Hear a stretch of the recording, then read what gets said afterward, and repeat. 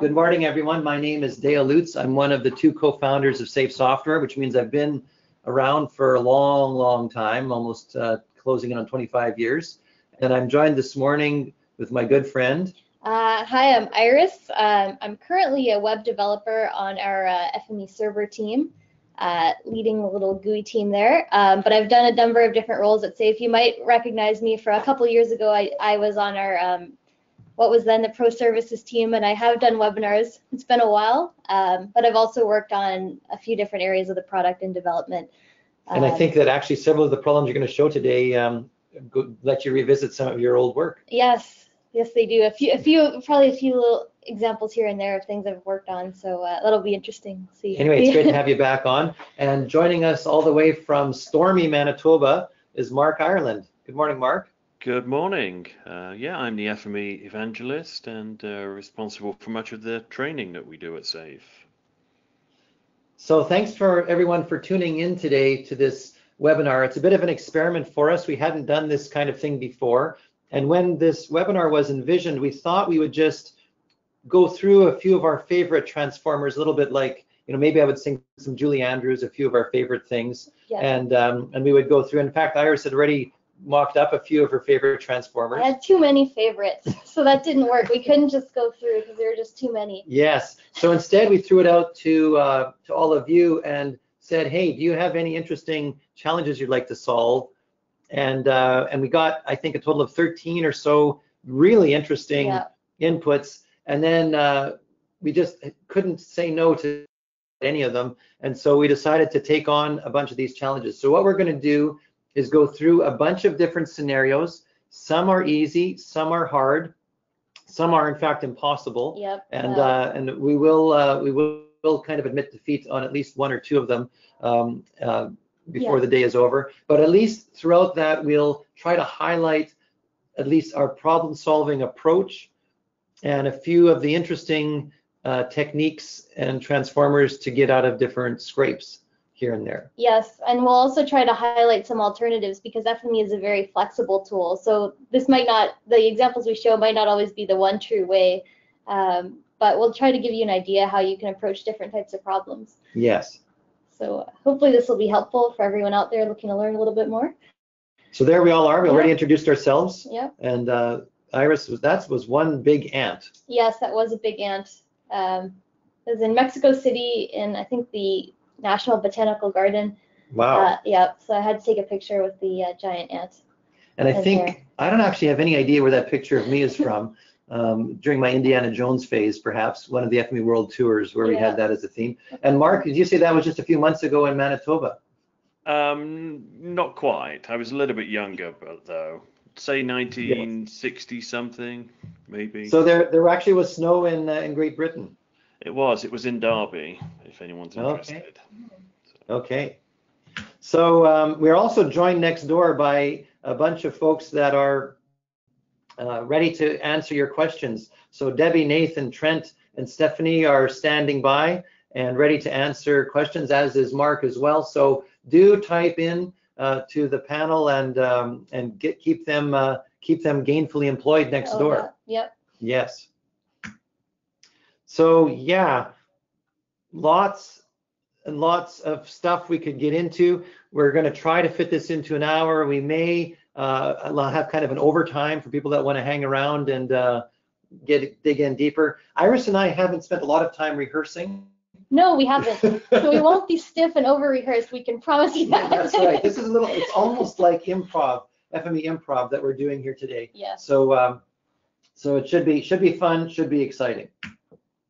A few things that we really wanted to highlight, though, before we dig into things. And of course, there's I guess 3 websites here that we want you to be aware of, or pages. First is the transformer gallery itself, safe.com/transformer. Should I try clicking on that, Iris? I think, you know what, let's give it a try. Oh, maybe not. Oh, there we go. So this is, it goes safe.com/transformers. This is all the transformers, and you can sort them by most used to least used. And then on each one of them, you can click and find out a little bit of their story. And then kind of like Amazon, people who use this transformer also used these other ones. So that's our way of kind of navigating the whole thing. And so tester is the number one. Yep, tester is always a fan favorite. It's always very handy. So I will tell folks in FME 20, I can't stop talking about stuff like this. In FME 2019, we're overhauling the interface of the tester to make it a little less clickalicious. Oh. So yeah. There's a lot of clicking in the tester and this number one, and so we're really looking at that. But I always like to go all the way down to the bottom to see what is the least popular. Ooh. And look at this. What is it, Iris? It's gonna be the poor. Is it the pin? Oh, it's the Pinterest connector. Number 500. I didn't actually know that. We have exactly 500 transformers. We have according to this. Oh, and even 500.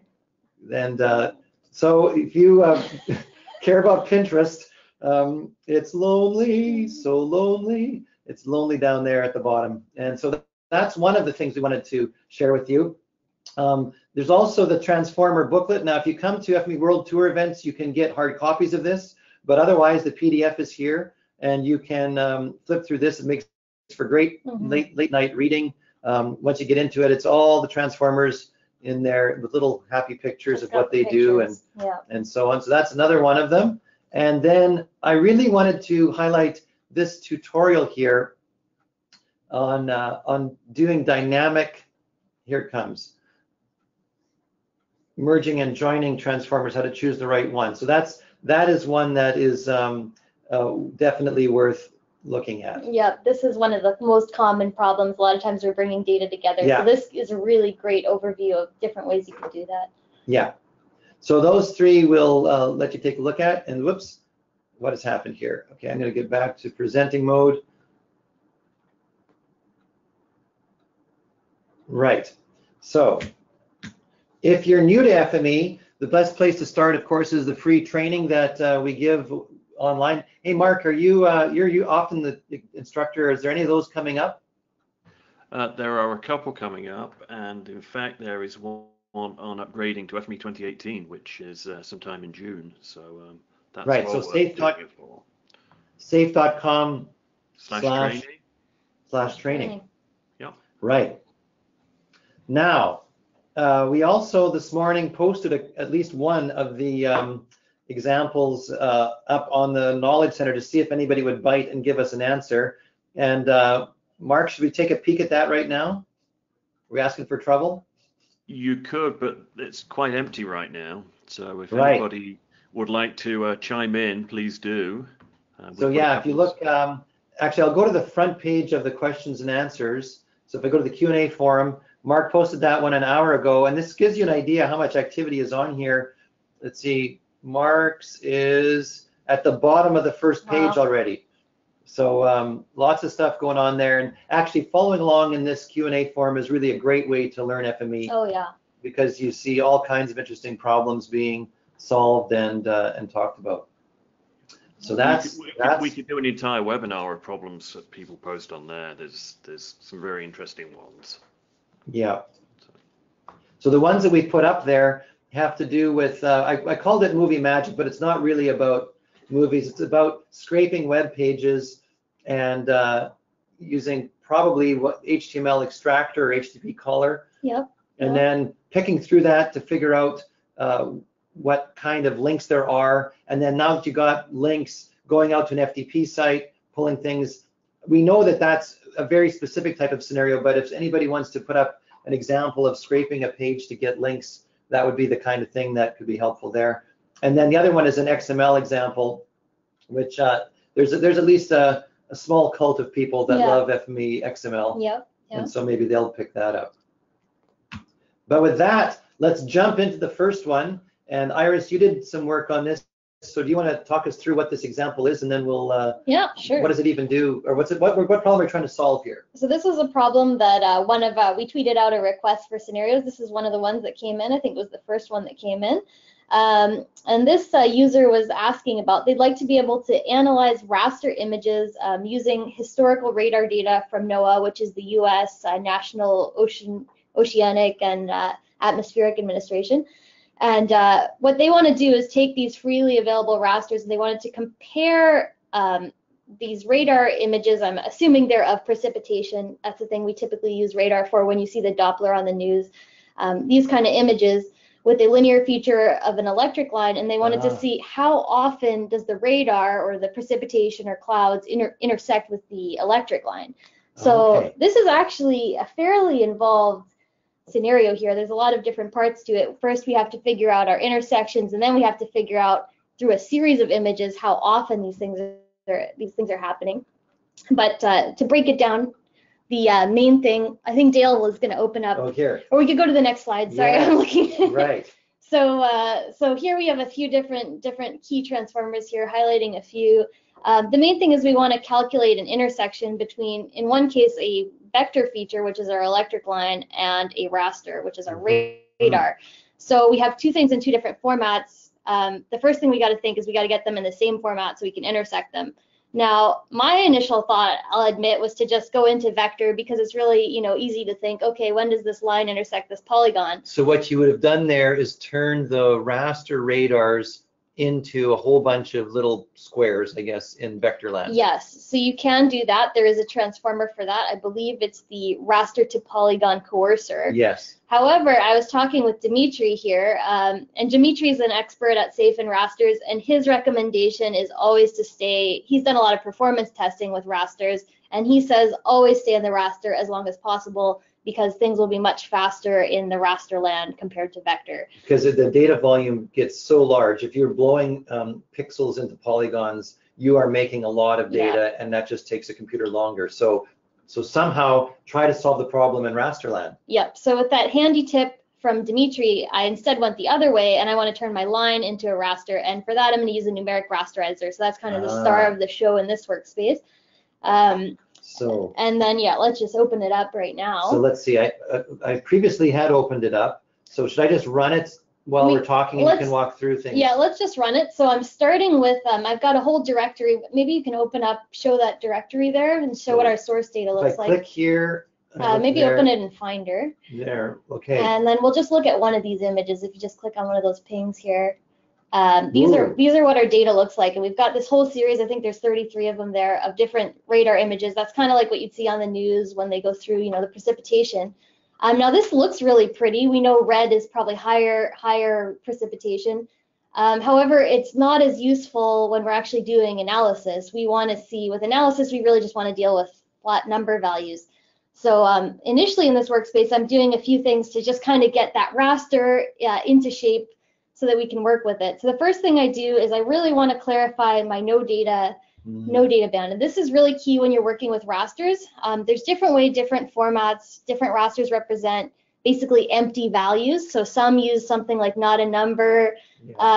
There's different things there, and it's important for consistency. I like to just work with 0 because you can multiply things by 0. The famous -999 for map info table, that was a no data. Yeah. But, so you decide to just tell this raster 0. I like 0 because you can multiply by 0, add by 0. It makes it really great for doing analysis. There's a lot of fun tricks you can use when things are 0.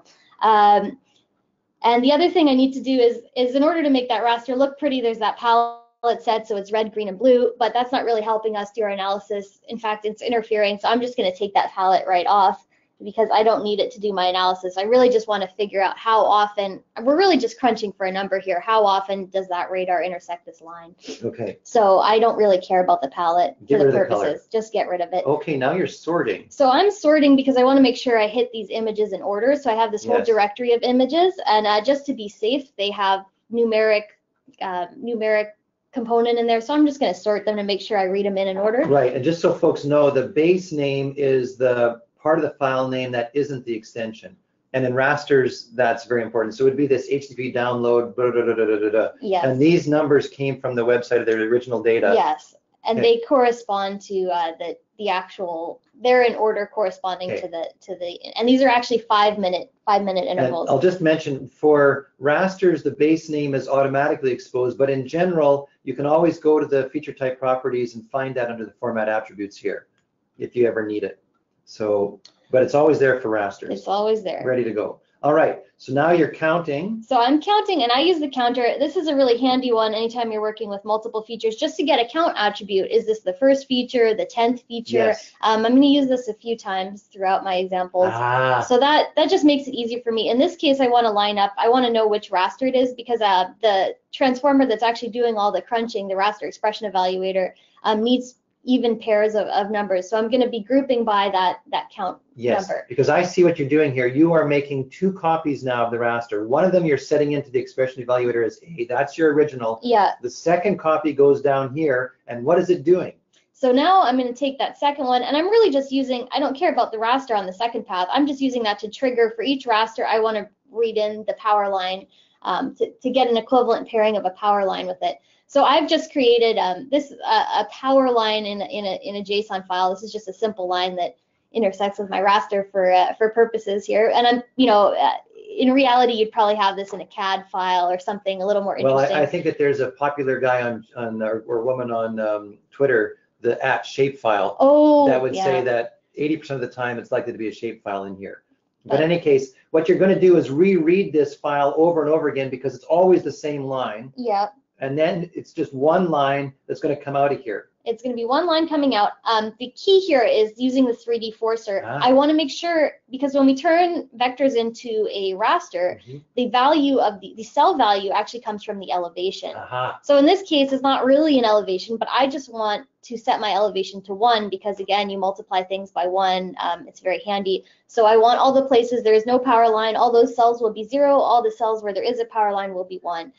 Because the numeric rasterizer is what's going to turn that vector line into a raster, and I see here background value of 0. So that's all the places that isn't the line. So that's effectively doing the same thing I did in the other no data setter, all in one in this transformer. A few things I had to figure out. I had to inspect my initial rasters. I had to make sure to set my number of cells and rows. So I did those to match up evenly with the other one. And then the last thing I had to do is specify my extents.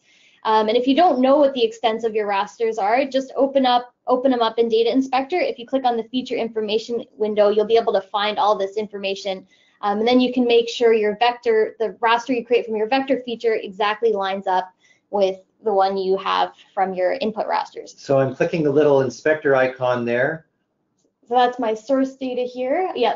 So that would be that might load up all 33, so it might be a little slow. It might be a bit slow. It might be a little slow. I might be asking for trouble. But there they are. There we go. And so you're saying just drag a box? Drag a box. You actually want to select the whole raster, not just a cell. And there we see your 2600 business. Yeah, so we can tell the extents and the number of cells, and make sure we line up, because that's so these rasters actually didn't know their ground coordinates. They didn't. Okay. So there were files. I just didn't bother. I just took a quick shortcut there. But if you're working with real data, you'd probably want to make sure. Yeah, you'd have the real coordinates. Yes, there were files. I was just a little bit lazy and I didn't do that. So now you got a pair. You got your original, and you got something that is either 0s or 1s. I actually should mention you also turned off anti-aliasing, because that stops you from getting 0.5s and funny things like that. Yeah, anti-aliasing more makes things look good, but for analysis, you don't really want anti-aliasing. Anti-aliasing is, again, more just make things look pretty, make your lines look pretty. But we don't care about things looking pretty for this. So the real heart of this thing is calculating the intersection, and we're just doing this with the raster expression evaluator. I'm going to show this transformer again. It essentially allows us to just perform any kind of math between either one raster and multiple bands of itself, or 2 rasters. So in this case, I've got 2 different rasters. I've got my raster of my radar data and the raster of the power line, and all I'm going to do is just multiply them. And this is effectively going to give me an intersection, because in any spot where my electric line is 0, the output raster will be 0. So I'll only pick up features where there's both non-zero radar values and electric line. So only those cells will come through. And if there's never any intersection, I'll just get a raster full of 0s. So that's really where everything's happening. Now what I want to do, this is actually a problem. It's not just a one raster problem. This is a time series problem. I want to analyze over multiple rasters, right? So each feature coming out will be its own raster with its own calculated, its own kind of intersection raster. So I want to find out what are the min and max of this raster. So if the line didn't intersect at all, it'll be 0. It'll just be 0. Right. So the min and max will be 0. If Yes. it does intersect, I'll find out what the maximum, the highest value of intersection is. Yes. Because if we look at the use case here, they Got actually wanted to find over a threshold. So it's not just any intersection, it's an intersection over a threshold. So here you're saying if the max is greater than lucky 13. I picked 13 just kind of looking at this data. I'm sure someone who actually works with this would have a more meaningful number. But that's kind of what I just came up with for now. It gave me an interesting result. So any radar value above 13, I believe it's out of 255 there. Yeah. So now I'm going to just check. Is my min and max over the threshold?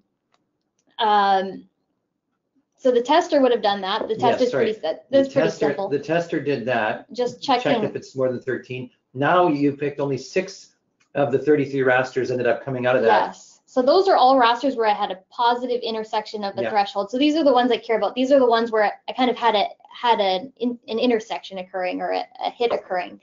So what I have to do now is I also want to throw out, if 2 in a row, if it's the same cloud intersecting in 2 images, and it's just the cloud moving over, I don't want to count those as 2 distinct hits, because I think the question is how often do they come over, and I'm just going to count those as the same overlap. So I want to throw out scenarios where it's just the same, essentially same cloud. And the way I'm going to do this is by looking ahead. So I know every feature that I'm coming in here is going to be an intersection. So I'm going to look at the count of the last feature to come through here, which may have been many features ago. Yes. So I'm going to get the number of the last hit. And that's important because then I'm going to take that number and see how long, hey, what's my number? What was the number of the last hit? That's the number it's been. And these are 5-minute intervals. So I'm going to multiply by 5, and that'll give me my interval in minutes since the last intersection with the cloud. So this is using this mode in the attribute creator where you can look back or forward. Yes, I think you were involved in the team that did that work a few years ago. I was involved. It wasn't me. Yes. I think that might have been a little before my time. Okay. But yes, this is really the heart of this problem. So this might be something it's easy to ignore. Attribute creator is one of the most commonly used transformers. You may have never expanded that advanced value handling. Yeah. But this really is a very powerful feature. It allows you to look ahead and behind from each feature. So we see I'm going feature -1 count. That's saying tell me the count of the feature before. Yeah. So and also to optimize it, a little tip. You see I've set it to 1 and 0. The reason for this is for performance. You really only want, if you're only looking one ahead, set it to 1. Yeah. Don't read in, because essentially everything ahead we have to store it in memory behind the scenes. So if I put in 50 there, I'd just be storing 50 things I didn't need. More bookkeeping. Yeah, so we just want to, it can be handy if you know you're only looking 1 ahead or 2 ahead, just put that number in there. So at the end of this, for this feature now, I know how many minutes it's been since the last time it touched a cloud, or my line touched a cloud. So now I know that, and then I'm just going to use another tester to throw out those adjacent ones. So if the interval is less than 5, it means it was just the same cloud from last time. So I'm just going to throw those points out because I'm not going to count those as separate. And then finally, wrapping things up, in order to calculate something meaningful from this, I'm going to figure out the average interval. It wasn't actually specified in the question, but I'm assuming that a common thing you'd want is the average interval between intersections. So the statistics calculator allows you to calculate a lot of different types of statistics, the basic ones, min, max, median, even things like standard deviation, mode. But in this case, I'm just going to pick a few of them that I care about. Notice I've actually, if you open it up there, I've actually cleared out, the statistics calculator actually comes pre-populated. Another quick performance tip, or just kind of cleanliness tip, is to delete the ones you don't care about. You'll get less attributes on your features, there's less in memory, and everything's just kind of cleaner. So I like to delete the ones I don't care about. So I'm just going to get my min, max, and mean. And then if we, because we're really just at the end of this, we're just getting one number, or a few numbers. So I didn't really bother to write out to anything. I'm just kind of doing this to do a calculation. So I'm just going to log it out and see the values of those attributes. And we'll see our mean is 67.5. So roughly just a little over an hour, we're having every hour. Yeah. We're getting an intersection. We're getting rain. So it must be. Is this in Vancouver somewhere? It must be somewhere quite rainy. Maybe it's Seattle. This is somewhere in Great Britain, Mark. Oh, he's tuned us out. Very likely, yes. Yeah. Fonzie okay, probably. So that's one of the more complicated ones. Iris took the hard ones here, and a lot of stuff going on there. you'll get the recording afterwards. You can play it back in slow motion. But again, the key thing, turn it into a raster problem, Yes. and then start working in raster land, and then the adjacent features trick to do the math to figure out how long between interesting events. Yes, those are some hopefully handy tips to There we go. use there. Yeah. Okay, so now let's see. So we've got a customer here for scenario 2 that has an interesting database, and I might try to, I'll see if I can pull this off. This is again kind of like improv. I'm going to open the data set in a new view. I'm going to do MS Microsoft,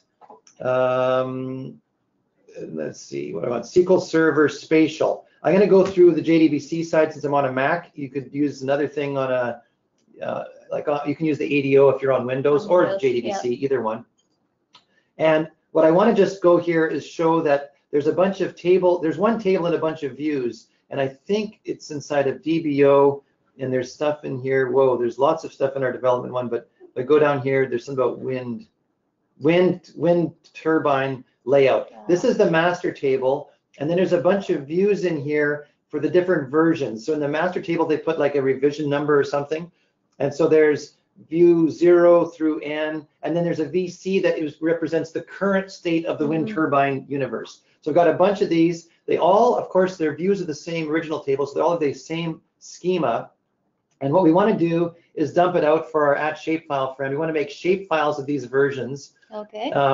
And we want to not have to change the workspace if V7 shows up, or V8 or V9 or V10. So we need this thing to be dynamic. And so to pull that off, it's actually remarkably simple how to do this inside of FME. And I want to thank actually I didn't mention them at the beginning, but Paul Nayless from the database team helped me to get this going. So if I go over to my Finder, and let's see, I got to hop up here to the dynamic one, and if I look at the workspace to read the data, here we go. So this is the entire workspace to pull off this customer's requirement. So again, they want to not have to change this workspace whenever new revisions happen. They want the current version to go to one directory of a shapefile, and then the historical ones to go to a different directory. And so how did this workspace get made? The key thing was we generated the workspace originally by adding a reader for one table, and then we went into the properties and we said merge the feature type, and then we used a merge filter to say match any tables that look like this. These happen to be views, but that's going to give me the V1 through 2 million and the VC. And so when I do that, all the data from those tables is going to come through here, and they all have the same schema. So we don't have a dynamic schema going on. We've got the identical structure. And so now what I'm going to do is just test, does the FME feature type, okay, and I should show that. We also, in this thing, in the format attributes, exposed the true table name. Yeah. The true table name. And so then in the tester, I'm saying, does the true table name end with _VC? If it ends with VC, then that is the current version. And we're going to go to one shape writer where we can control what directory that's going to go to. And then if it doesn't, we're going to go to a different shape writer that's going to go to a different directory. And then in the shape writer, I'm saying fan out, use as the output file name the value of FME feature type. And so that's going to give me a shape file named after the table the data came with. And so I'm going to run this. It's always exciting to connect to databases that are far away and I don't know where. And did it finish already? Yeah. And so it turns out there was 2 features in the current version and 14 in old versions. And I can see down here a nice little table that tells me that it wrote a V0 to 6 and a VC, so 16 of them written.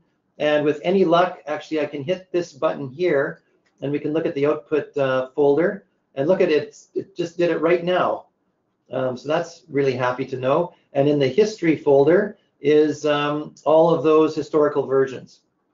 So now a new version comes. Yeah. I don't have to change a thing. It all works. So what's the key finding here? It's the merge feature types to match dynamically data that's going to maybe change.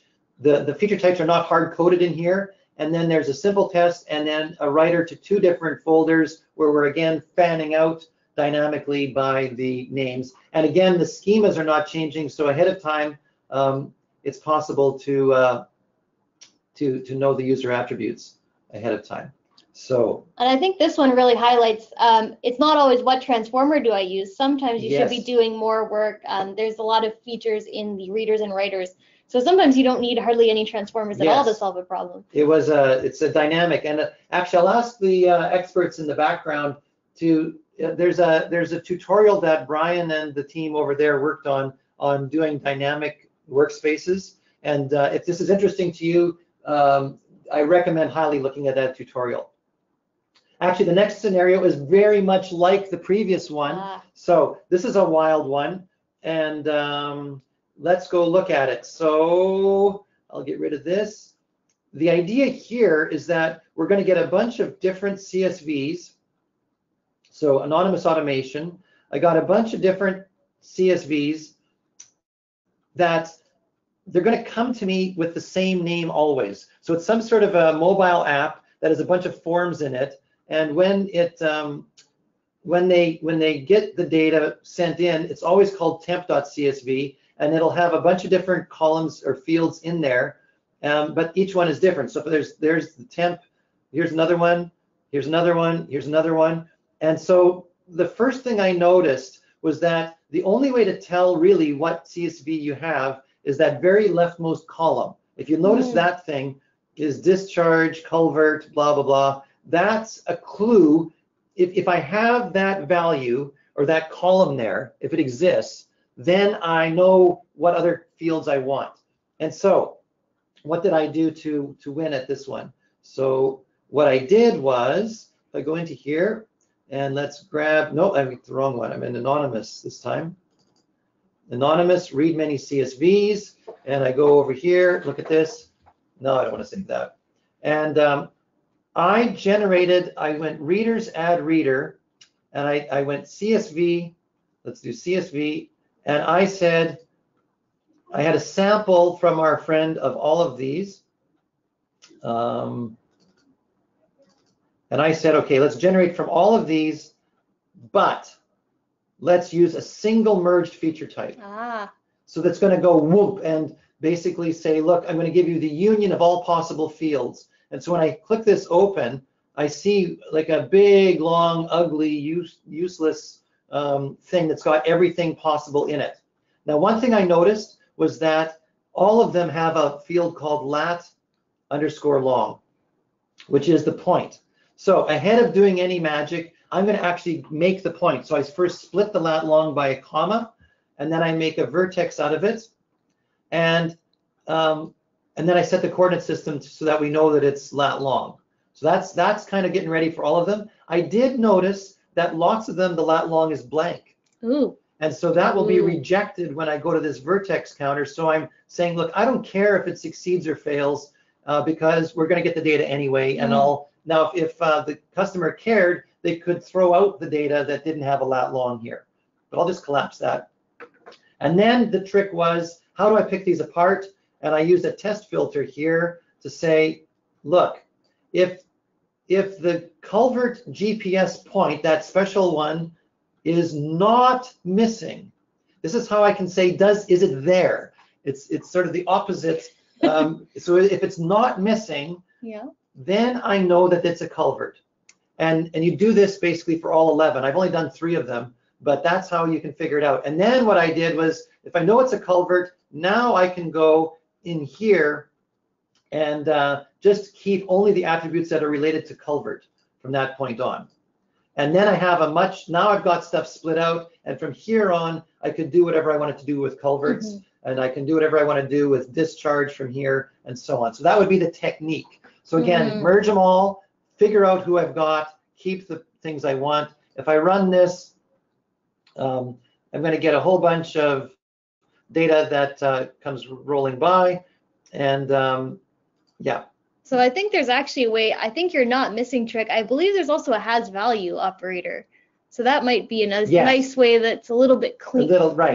Yeah. Yes, it should. They both do the same thing. That's right. In those predicates, there might be other ways. I think I know, because I think that was one of the. The one that you did. I think I added that in at one Yes. point. So that was that one. And again, I tested by, again, as Iris says, phrasing the test carefully. Yeah. And then filtering them to split out, because it's a weird case where the input is coming, but we don't know what structure it's going to be until we start testing, and then we can impose structure ourselves. PDFs. Iris, you want to talk us through what this thing is trying to do, and then we will we'll go and I'll maybe get it running while you're describing. Yeah, maybe give this one a run, because it's a little bit slow. So this was an objective. Essentially, how do you produce a PDF kind of booklet of pages? So we kind of want to produce a map book. So the scenario this customer had was they want, they have a number of images of, say, different, I interpret it as different buildings or different maps. They want to show an image of a map, maybe a few vector maps, a title, some descriptive info about the maps, all on one page of a PDF. And they essentially want to do a booklet for each, a booklet of different pages like this. So I kind of used some of our sample data that Mark Ireland compiled from the City of Vancouver's Open Data Portal. So I'm taking libraries from the City of Vancouver. And so I've got a few different data sources here. I've got points with all these attribute data about the libraries. I've also got CAD building footprints of the libraries, which I can use to show as a map. I can show the actual outline of the library. And then finally, I've got ortho photos for the whole City of Vancouver. And the way these are cataloged is there's a number of different photos. There's actually a shapefile of footprints. So I'm going to use the shapefile of footprints to figure out which photos I need to read in, and then I can add those photos to my map. So I can create a map book on these with a page for each library. So if we start up at the top, there's a bit going in here. So starting out with the library points, this is kind of the source of my data. I'm starting with just the libraries. 8 of them. There's 8 of them.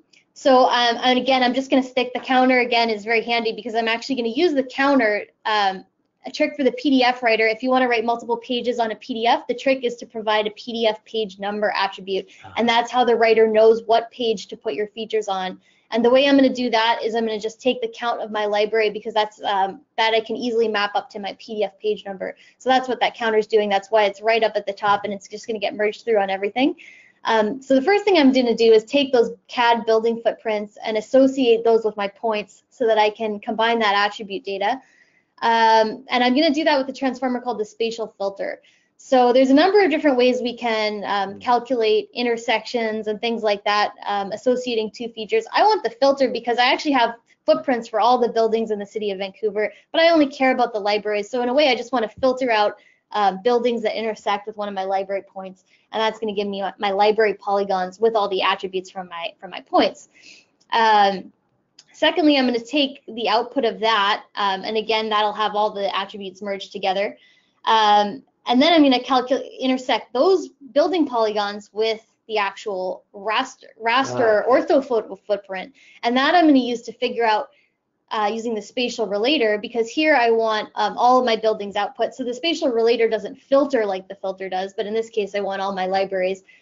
Fortunately, my data is good and they all intersect. So now I want to calculate which orthophoto footprint is my building within. And I'm going to do that.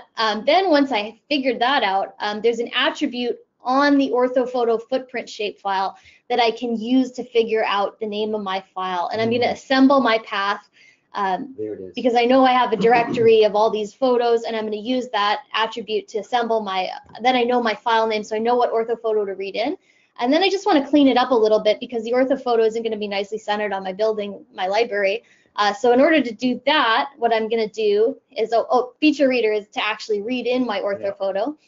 Then I'm going to do a few little tricks here. I'm going to take the center point of my library and just kind of buffer it, do a square buffer. I'm setting my buffer edges to square. So basically I get a nice little block around my library. And then I'm going to use the clipper to clip my photo to that nice little block around my library. So that'll give me a nice photo centered on my library. And yeah. I think then let's take a peek. So theoretically, we wrote out our libraries. So here they are. then actually the workhorse of this is the yeah. PDF page I formatter. should probably go into that. So we probably want to show this. So this is inside this custom transformer. They all come in here, and here's the, okay, and you laid out where the various pieces are going to be. So what this transformer allows you to do is to put position things on your page. You can dynamically move around those various things, and it'll center the various features that are sent into each port. So every port becomes a rectangle on the page, and you can, everything that's sent in that port will be centered on that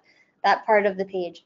So I'm using that to kind of lay out everything together and combine it up all nicely. And then I'm sending out to the PDF writer using that page number attribute to create this map book. So this just gives you a rough idea. You could spend longer tweaking everything and really cleaning up your images, but roughly this shows you the basic workflow of how to create something like a map book like this. Yeah. Yeah. Really, really cool. So yeah, again, you're relating things, and then, oh, you also suggested this would be fun to output to HTML. Yeah, that's another thing to consider. This is you have a bunch more different features in that one. You have dynamic web content, dynamic charts. You can also do maps with background map tiles. So I'd always recommend taking a look at that if HTML could meet your needs. I know PDF is popular because it's easy to send around and share, but something else to keep in mind if you're making reports. Okay, so there it was. I think we'll skip looking into the Knowledge Center because we're going fast. Running over. Iris's next one was the Winds of Change. The Winds of Change. This one is fortunately quite a bit shorter. This is my shortest example, so I can probably speed through this one. So let me just clean up.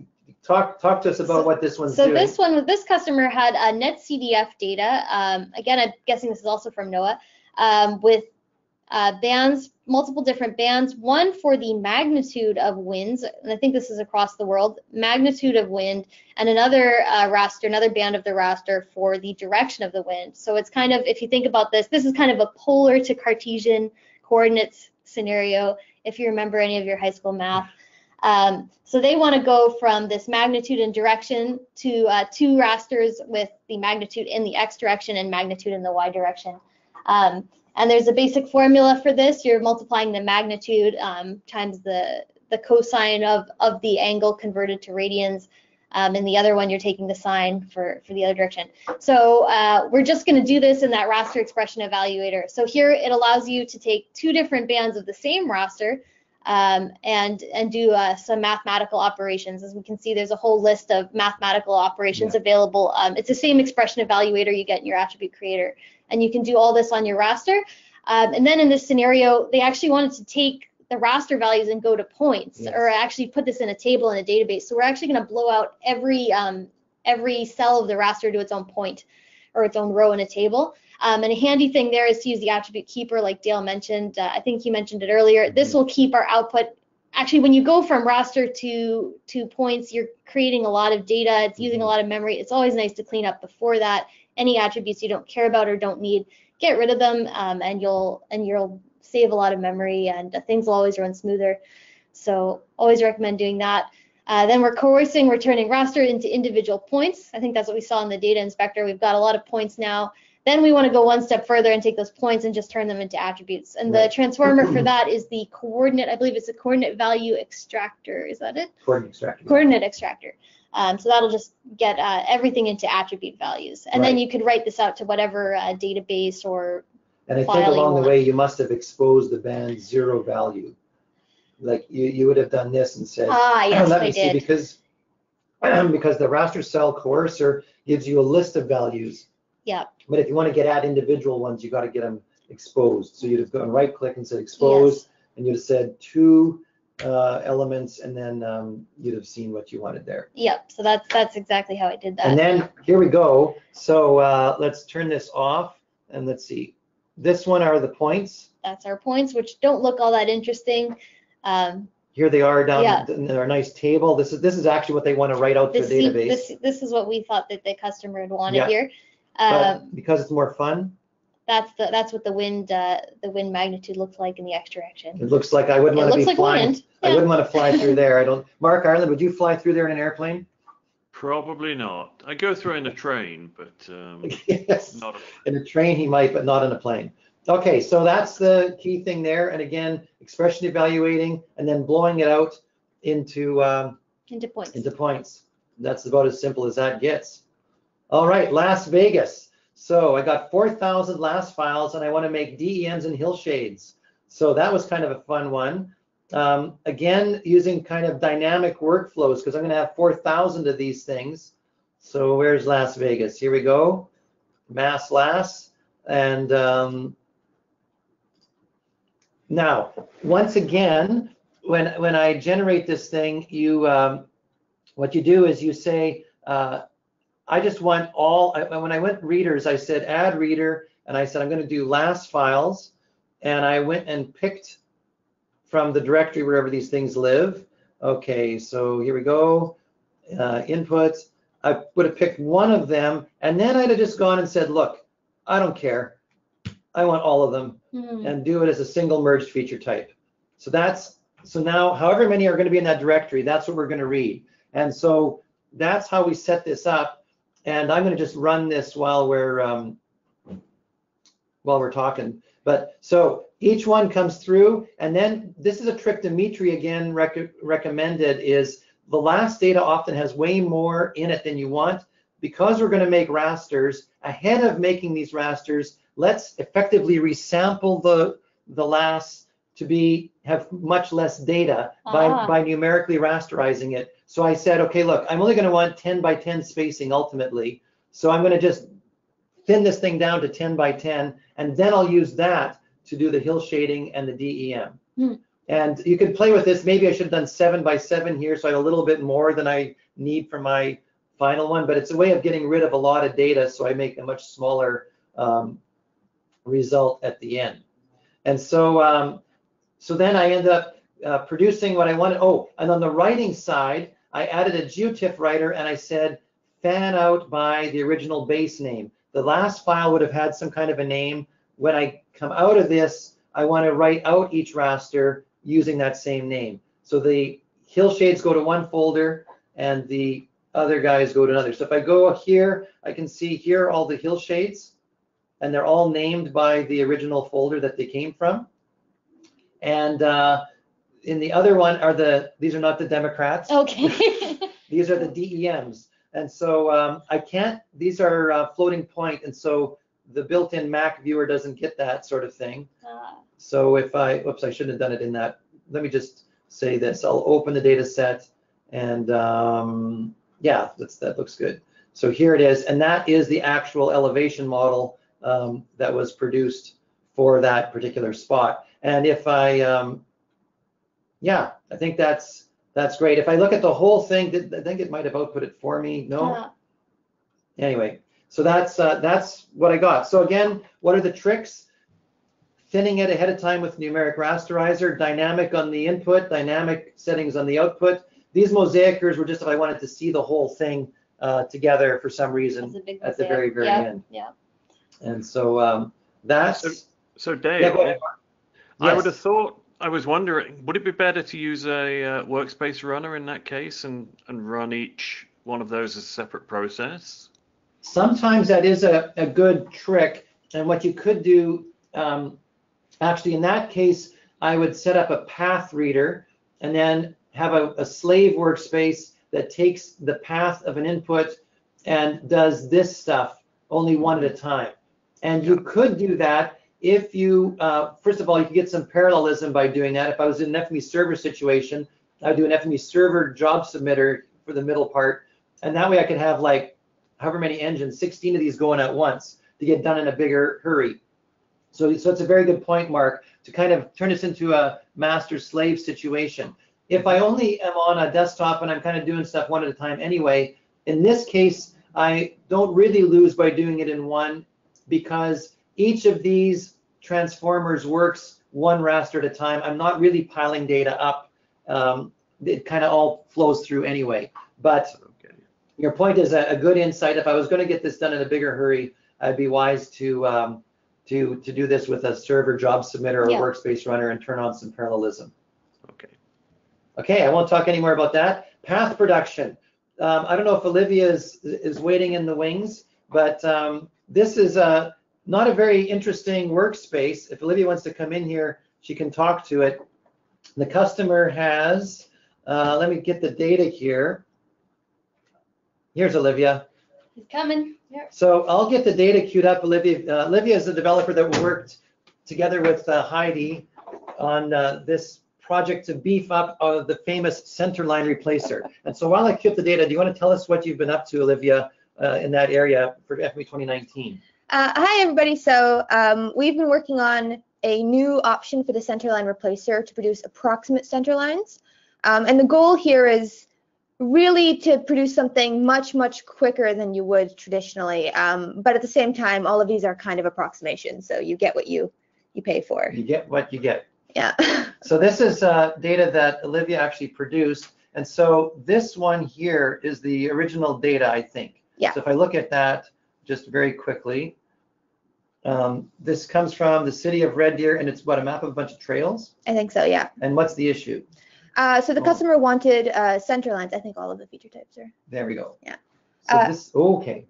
So basically, the customer wanted to replace his path polygons with lines. Right. And so the transformer that is used is just the famous centerline replacer. Now, this is an older version than what you have now. Mm-hmm. So what would the new one have? The new one, there's a new mode called approximate centerline. Okay. Yeah. And how is it better? It's a lot faster and more stable, but it's not a true property, the polygons. There's the trade-off. Yes. And so if we go back and look at these various outputs, so the new mode is this approximate one. There's what it gets us. So the customer, first of all, might be wise to dissolve stuff ahead of coming in here. That would be the first thing, maybe a dissolver followed by this thing. But yeah, you get to see all these different things. So how is that different from these other guys? Well, the medial axis mode and the straight skeleton mode, both will produce a lot of kind of branches or dangles. And if that is undesirable, the approximate centerline won't do that. Right, right. So that's why it gets a bit better. So yeah, it looks like if we go back here, if I would do a dissolve ahead of this, that would help. Yeah. Okay. And so if people want to try that new mode, they could, I don't know if FME 2019, it's not in FME 2018. It's not. Okay. So you'll have to, wait for Santa to deliver an FME 2019 beta, probably sometime in the next month or two, and it'll be there. And how much faster is it, Olivia?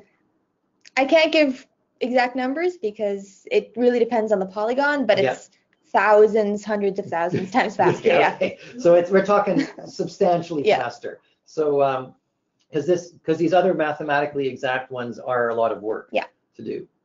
All right. Thanks, Olivia. Special guest appearance by Olivia. She's going to join us on World Tour next year. That's what the claim is. So you can look forward to seeing her there. Okay. And boy, what are we left with? Oh, just a few more, I think. Okay. We're down to just two. This is a fascinating one that I'm gonna cry a little bit of uncle on. Oh, yeah. Sometimes you have to admit defeat. Well, the customer actually wrote in and said, this was hard to do. I figured it out. Is there a better way? And I looked at it and I spent a bit of mental energy thinking, is there really a better way? And there's a different way, but I'm unable to say if it's better or worse. But the issue here is, if you see their scenario, the A and the B, 8 different polygon data sets in group A, 5 different polygon data sets in group B. You want to do the mother of all overlays. But the overlay, area on area overlay in FME only has one input port.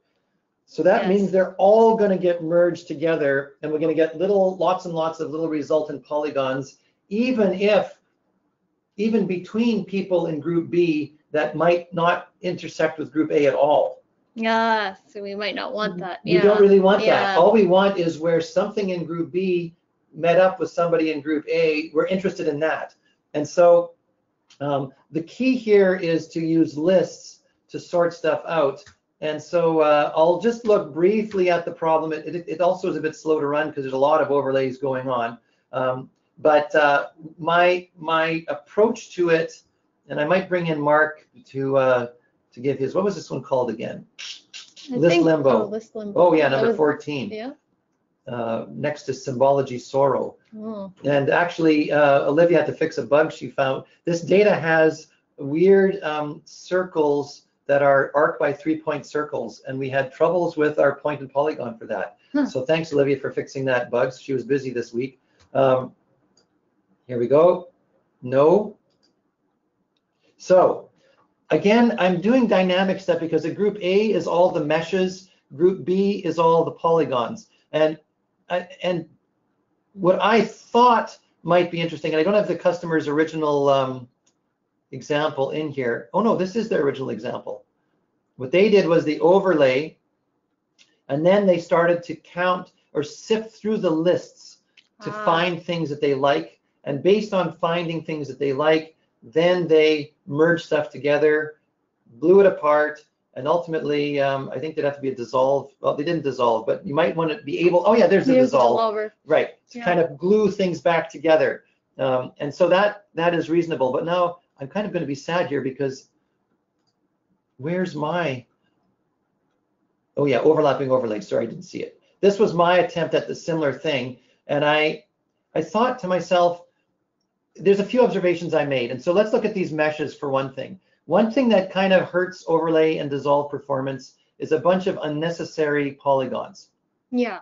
And so these meshes came from, I don't know where, but you're going to see that these things are all little, they're meshes. They're all these kind of people. Ooh.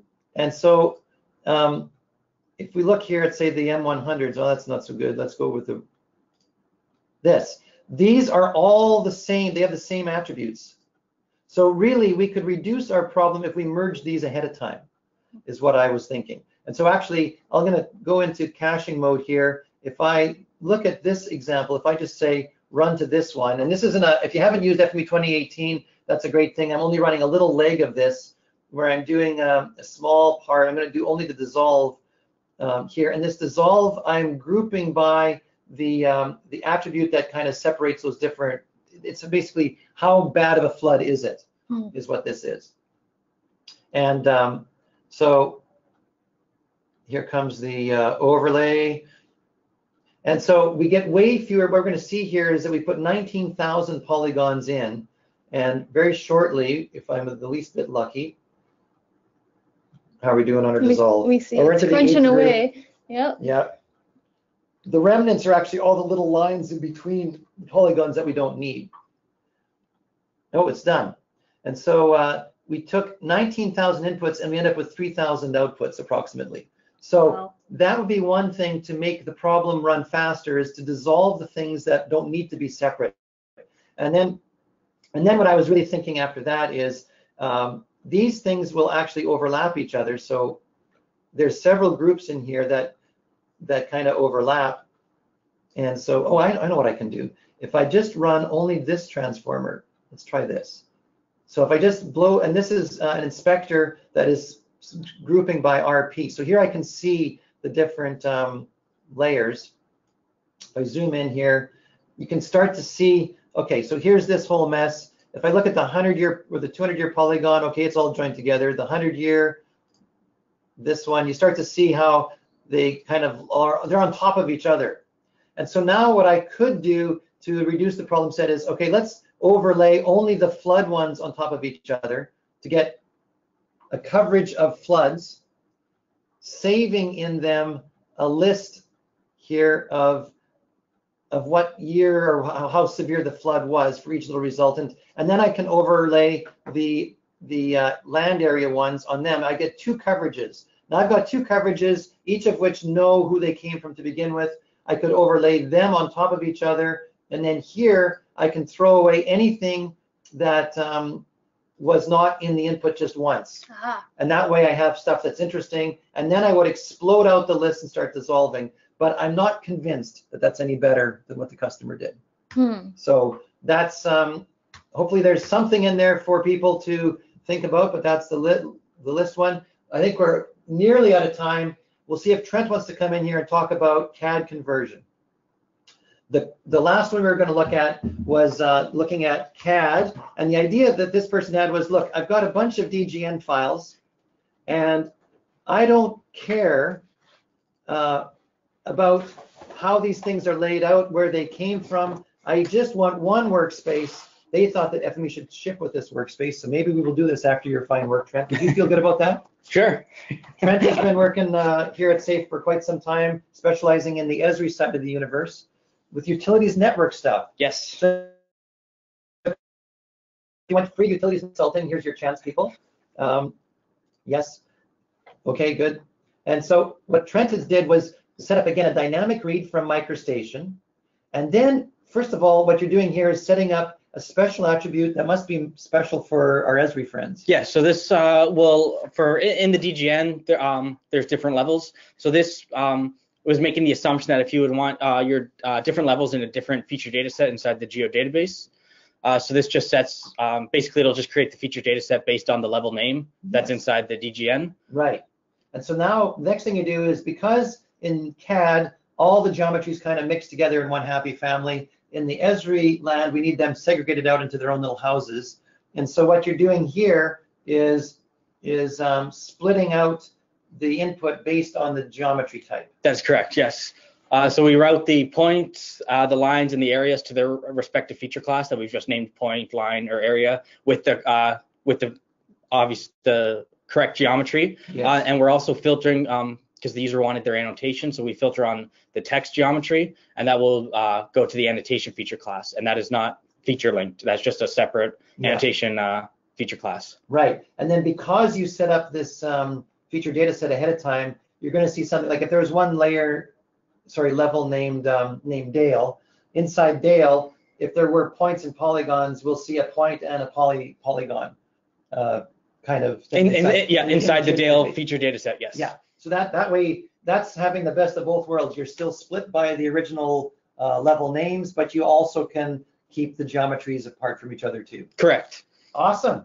Any other tricks with this thing? One thing with Dale mentioned that it's dynamic reading. So if you were to, this is set up with a user parameter. So basically, it will just ask you to, specify the folder directory that all your DGNs are located in, and it will read all the DGNs that are located within that folder. So here it is, star.dgn, and it would just read them all, and out they go. Correct. Oh, and is the output data set fanning out by? Yes, it fans out by based on the DGN name. Right. So that was the other thing. They wanted it always a different file geodatabase for every DGN. Correct. And we're accomplishing that with data set fan out. Yes. And so again, more of this dynamic stuff. At least half of these problems involved dynamic stuff. Everybody's got to read Brian and team's tutorial on dynamic things. Correct. Yes, it's very helpful. And there was also this business of projection files, but actually FME will pick those up automatically if Correct. they're there. By default, the setting is toggled on. So if they exist in the same directory as the DGN, they will be applied automatically. Right. So if you use Esri tools, they'll often drop a .wld and a .prj, which takes the CAD and tags it up so that GIS world is happy, and SAFE and Esri get along real well. And so we just will honor those things that have been laid down there. Exactly. If they're not there, hey, your day is going to end up where it's up. All right. I think that's it. Thanks, Trent. And he's heading back there to answer all those utility networks questions that I'm sure are pouring in. And Trent, you're going to come to the Esri UC, aren't you? Yes. So he'll be there all 3 days. It's kind of like a stand-up comedian. You can come by and check him out. Free services. Okay. I think Iris will call this it. Yeah, we're out of time, but that was a lot of great demos in there. Oh yeah, here are the links, just last two links. There's a video on bulk data processing, Mark Ireland. Mark hinted at some of the techniques from that about using workspace runners and things to get stuff done in a hurry. The Las Vegas one was a good example. Yeah. And then the dynamic workflow that I've been harping about, there's a nice link to that one. Yeah. So Stephanie had it there for us. Yep. All right, people, thank you so much. We didn't talk about what we couldn't do. One person, well, kind of in the list limbo, I kind of admitted defeat. One person wanted to have us read symbology out of an MXD, and FME can't do that, so we're sorry. MXDs are kind of no-fly zones for us for the most part, because we can't interpret and read the symbology stuff that's in there. And so sorry about that. We can fish color out of layer files, I think, .lyr files. Okay. But that's about as good as it gets.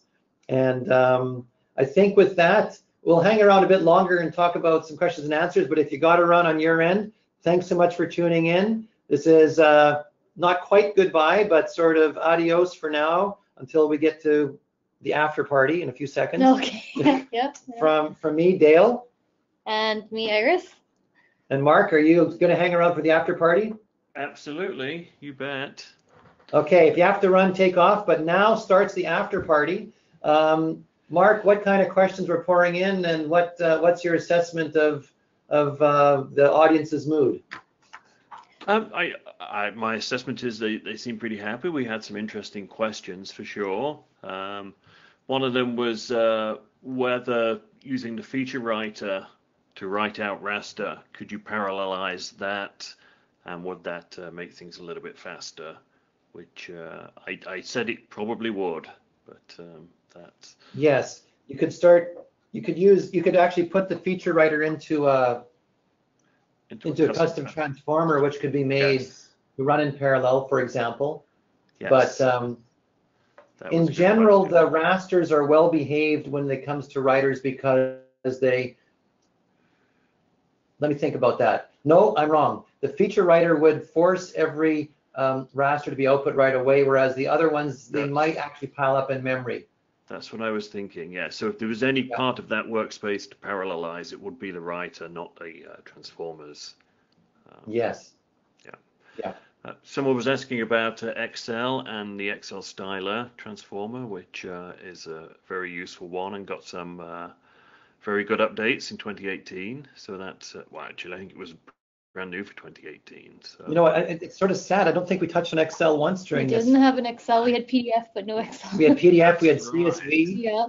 But anyway, sorry, Mr. Excel. He's battling it out for the number 2 position in terms of the most popular format in FME. He was, or she, I better be careful. They were in number 2 position briefly until AutoCAD stormed back and nudged it out to be to take over number 2. So it's a battle for number 2. Number 1, of course. Shapefile, I'm guessing. Yep, always on top there. And the PDF format we're writing, that is Adobe Geospatial PDF. That's right. Yes, that would be the Geospatial. It's not GeoPDF, which I believe. That's correct. There is the Terago version, one, yes. and then we don't write that. We write the one that basically is part of the Adobe standard. Yeah. Yeah, that was a question, so I just wanted to check on that. With the other, one of the final ones you were doing now, I can't remember which demo it was. It was one with the area-on-area overlayer. Yes. And I tried doing that by creating multiple copies with the cloner of the Group B data, and then giving the same ID number to that as to each of the different groups in Group A, and then using the group by on the area-on-area overlayer. Yes. Which I think sort of avoided the need for lists, but obviously you're multiplying the data X number of times. But that was certainly an interesting problem for sure. Yes. Yes. Actually, Mark, I think that the idea of cloning it, if you combine your cloning idea with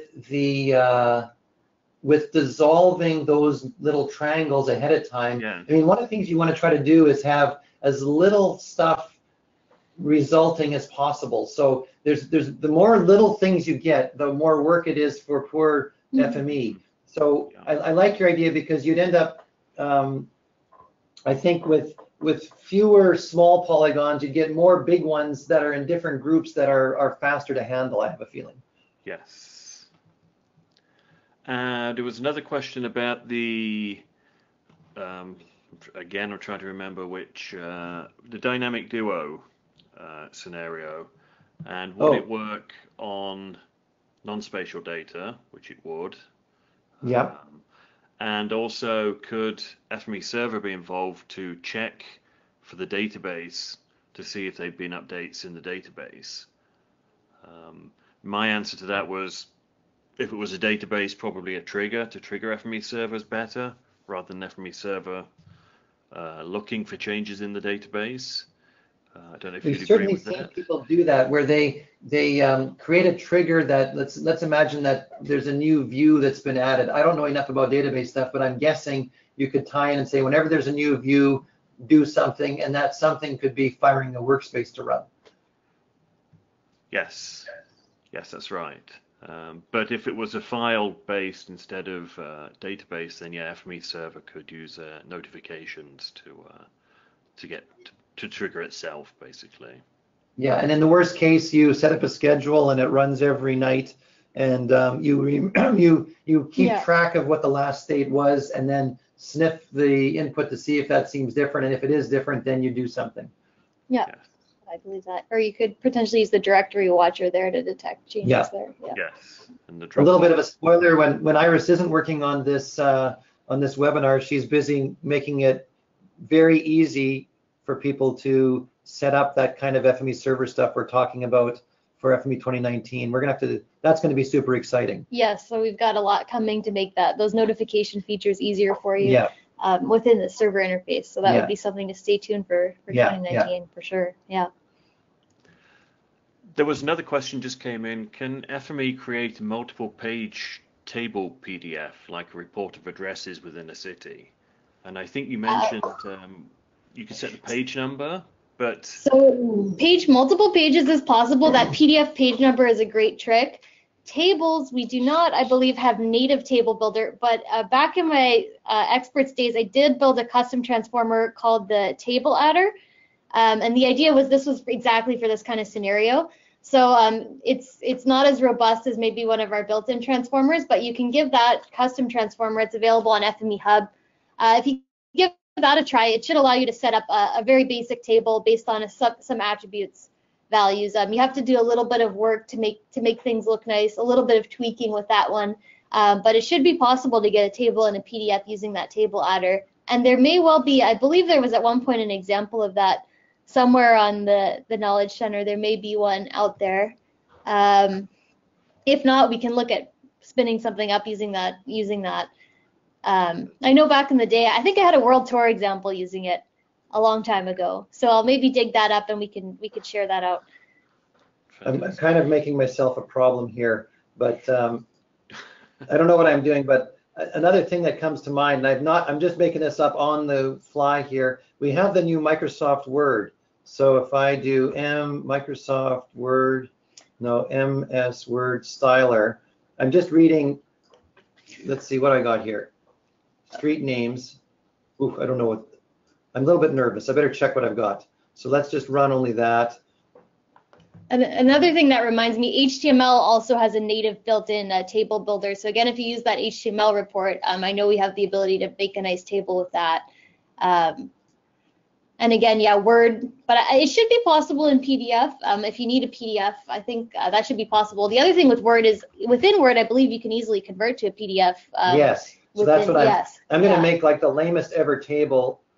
Whoa, okay, I'm going to stick with the table grid. Okay, let's try that. And let's see, I do MS Word Writer, Microsoft Word Writer. I've actually never done this. So let's go to /temp/danger.docx.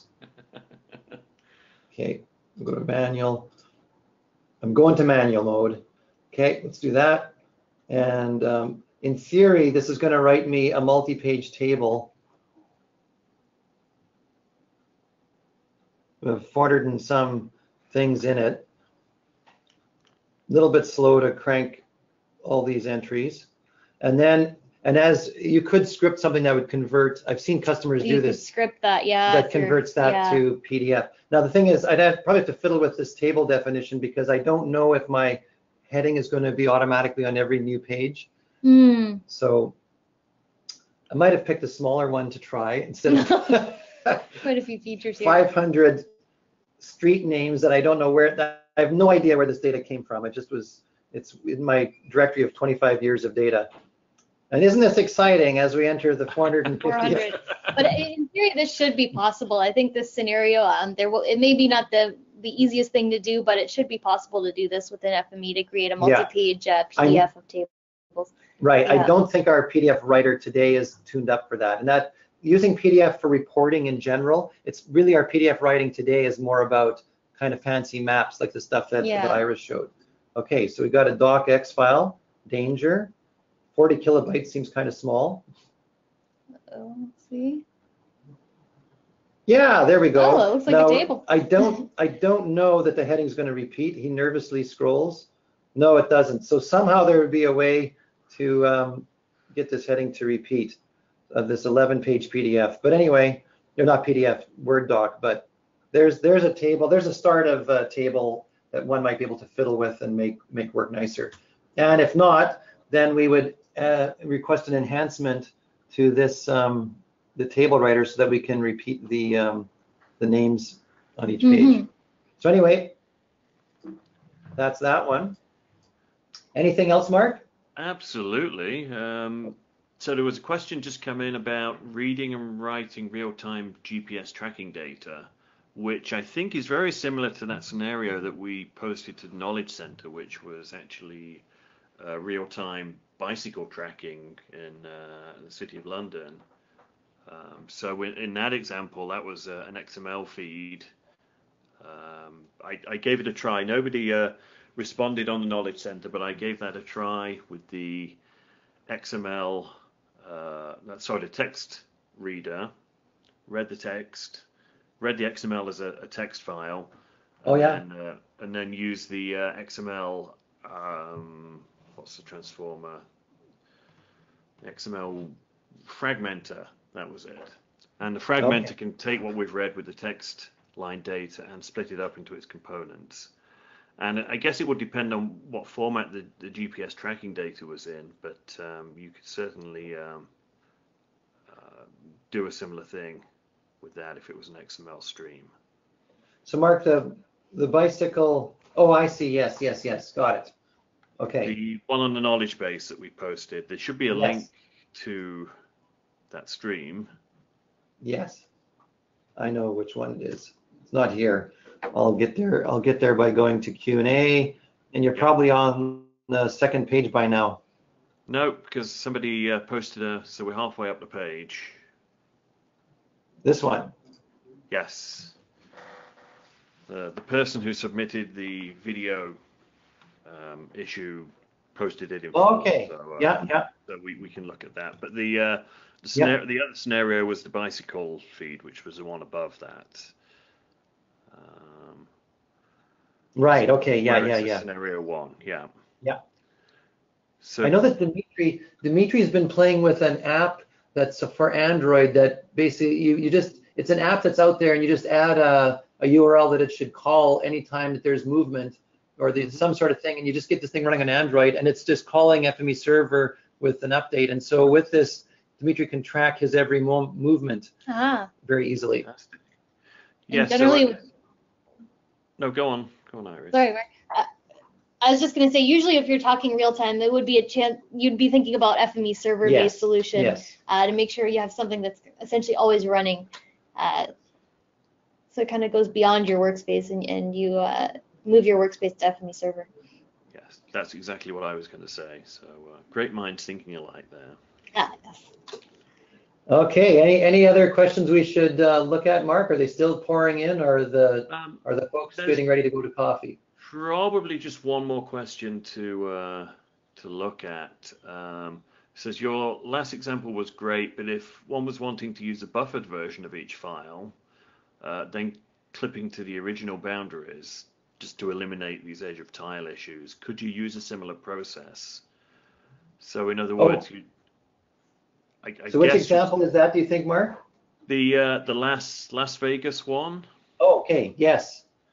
So we were working on each individual tile. Yes. I guess the idea is, well, if you buffered that to grab a bit of the surrounding tile, just so you didn't have any odd edge cases. Yes. Then did the work, then clipped it back again. Right. Because what I failed to show people was that I was grouping by base name here. Yeah. So yes, okay. I was thinking about that actually, and I knew I was cheating a little bit, and I wondered if anybody would catch me on that. And I've been busted. Rats. And it was so close to getting out too. Oh. I would have gotten away with it too if it wasn't for those pesky kids. But what you do then, okay, so there's a few things to consider here. Boy, the truest, best way would be to turn off this group by. So if I don't group by anything, now I'm going to get one nice big model for the whole place. Oh, sorry, Hill Shader doesn't. Hill Shader works. Actually, Hill Shader we don't really have as much edge effect worries, but it really doesn't have a group by on it. So it's going to do one at a time. But this guy here will. So let me just think. If we really wanted to, let's see, we generate the whole thing, which now it's going to be a large data volume. So it'll be slower. So we're going to sacrifice some performance. Yes. Yeah. What I would want to do now is get a bounding box replacer. I'm making this up as I go. Let's see, for this person, so that, and then what I would do, I don't need to mosaic here anymore. And then what I would do is I would put in a clipper because, and that's the bounding box is my clipper, and I would take this guy here and put him there, and the part that's inside I'd put here. Do you believe in that, Iris? Yep, that seems reasonable. And this upsets me, so then I would just say move down. Ooh, okay. And I think all would be well. I'm wondering about the bounding box replacer. Should that be the raster extents coercer? That could also work. I wonder what. Yes, I wasn't sure if because that. Oh, the bounding box works with raster. That's a good. Well, no, I know the bounding box does. Okay. The real interesting question is, do these things produce different outputs? Okay. I don't know. And so we're in fancy caching mode. Let's just find out. I forget how many inputs I've got here. Okay, so I got 12 there. I'm going to just run this one only 2. Boom. And so now I can highlight 2 of these, right click and say inspect. Thank you, Ian. And notice how I'm cheating like crazy. I haven't run the whole workspace. And so here these 2 things are. And do they, they don't quite. That's interesting. Okay. Oh. So the bounding box, okay, who is it that overlaps? There's the bounding boxes overlap. It looks like the other ones they do overlap too. They look I think they look the same to me. Oh, yeah, it looks like they're just the same. They are the same. Okay. So. All right. So they overlap just a little bit. And then actually, should I go for it? Let's just see if I do this. And this is going to cause a giant surface model, a giant DEM, which is going to be clipped. And we should get 12 out. So isn't this partial run the cat's meow, Mark? It is. It's fantastic. I can't say enough about it. So yeah, you can see now it's saying 4 of 12 large geometries. It's kind of telling me, hey, buddy. It would be trickier. You could set this up so that for each one, I go only. That would be a You little. have to have some sort of. I have to think through that more carefully, like a feature reader kind of example, or somehow where I pump each one through as my primary. I do a secondary to read its neighbors. I make the model. Like that way, I don't make the entire, like all of the whole universe into one model at a time. But that I would be doing a lot more work too. So it's an interesting trade-off. I think maybe when you had more, if you had more than 12, I think with 12 it might not be worth it. But if you had 200 or something like that, it might pay off. So here's my 12 that were inside, and he nervously clicks on this to see his 12. Yep. Oh, it looks pretty good. And that did work.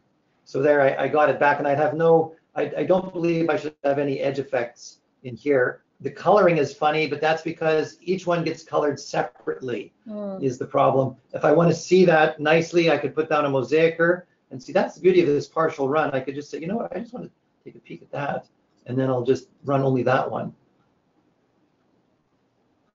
Here we go. There. Now it looks nice. Oh, that looks quite nice. Yeah. See, there's a river there. Yeah. All right, I nearly got away with it, but not quite. I came back at the end. All right, well, 143 people still think it's worth listening to us, Mark, but should we bid them adieu? Pretty much, I think. I mean, if I got one more question to ask myself, it will be, do you have any tips for finding the right transformer when you don't really know which one it is? If you've got, if you say, I want to do task X, what transformer do I need? How do I find that? Have you got any tips? Sorry, I threw that one at you out of the blue, but yes. Well, I mean, I would start by, let's say I was working with rasters. I would just type raster on the canvas, and then I would start going up and down and thinking, okay, what are these like? And so that's one thing. I would certainly go out to safe.com/transformers, and then in here start saying. Because this will search our documentation as well. So more keywords, you might get more hits per keyword here. So if I start thinking of things like that, or what's an interesting topic? Let's see. Clipping. Yeah, clipping. Good one.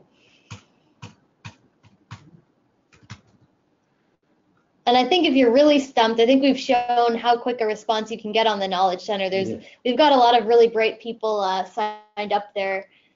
So if you're getting stumped looking on your own, that's always a great place because there's people around the world, FME users around the world, constantly answering questions on there. So that's always a good place when you've got a really tricky problem to get some ideas. And if you look at something like, for example, the tester, if you hit the documentation, we're in the process of updating all of these, but many of these have links to related transformers. So yeah, like in here, if you're doing this, then try the test filter. Okay. So the documentation will give you clues as to related transformers. I know that things like the, let's say the spatial, I think this has been redone recently, the spatial filter, for example. If we go to the spatial filter, because the common thing is all the different joins and things. And I noticed the results there were similar transformers that you might use instead of the spatial filter. So your initial search gave us, because of these links in the doc, you'll also get ideas. Your search for spatial filter gives you some other transformers that might be a little closer to what you're looking for. Right. That are related. See, there's this whole table, choosing a spatial transformer. So here you get onto all these ones. When do you want to? So I know that over long ago, our transformer doc was a little bit lean. That is changing, and there's lots of cross references and hints getting into there. And so that's a good place. Don't be afraid to actually dive into the transformer doc. One tip I'd perhaps give with searching for things is the tab key in Quick Add. If you say type clipping because you want to do some clipping, then nothing comes up because it doesn't have the name. But if you press the tab key, then it flips into content search rather than name search. So the tab key there. That's and actually, while we're on the I think, Iris, were you part of that meeting where we brainstormed the future of this? I know I did work on it at one point. Yes. I may not have been in the more recent meeting. We were thinking that we're actually going to tie in a high-end search engine into the right-hand side here. For better searching, yes. We're a little bit limited right now. Yeah. Right. So for example, if we said clipping, showing you this feels like there's an opportunity for us to do something better on the right-hand side. Mm-hmm. If no direct results were found, okay, fine, we'll go out and we'll try a little bit, we'll ask Alexa. Well, yeah, maybe even go out to the cloud to search. I think that was the idea.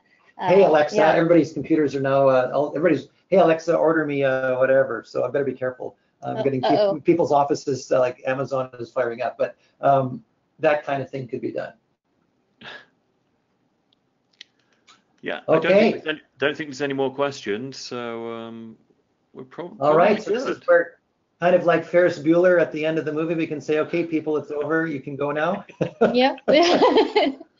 Thank you, all right. Anyway, thanks everybody for sticking it out.